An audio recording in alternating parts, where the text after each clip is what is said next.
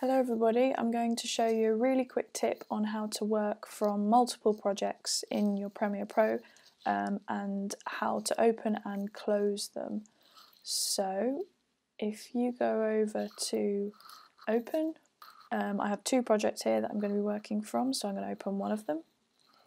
There is one. And then if we flick up to the top and press open again, well, I've just opened the other project. Okay, boom, so you've got two projects open here now.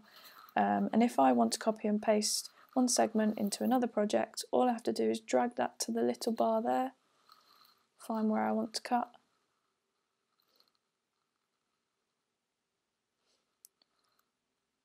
drag him over to the other project, and there you go, he's dragged in from another project. Okay, so now I want to close one of my projects and just work on one.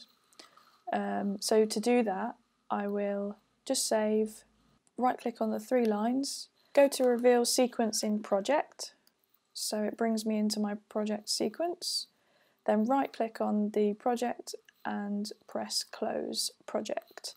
Now I just have one project that I'm working on. Thank you for listening everyone, and see you next time.